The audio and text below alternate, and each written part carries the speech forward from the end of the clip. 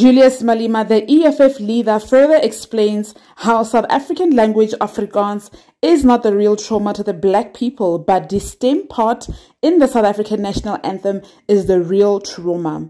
He further reiterates that the South African national anthem can include the Afrikaans language, just not the stem. I said I'm not moved. I said I'm not moved. Let me repeat 5 times. I'm not moved by that case you brought here. I am not moved. And if that will make me lose a case, let me lose it. I'm not moved. I'm moved by the pain of Africans who are being made to sing apartheid songs.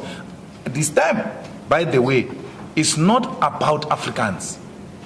We can find another version of Afrikaans to put in the national anthem. The problem is not Afrikaans. That's why, my Lord, I don't say we're traumatized by Afrikaans. I'm saying we're traumatized by a song called The Stem. That's what our trauma comes from, not Afrikaans.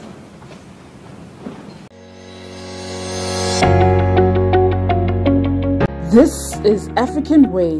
Do share thoughts in the comment section and don't forget to subscribe for more updates.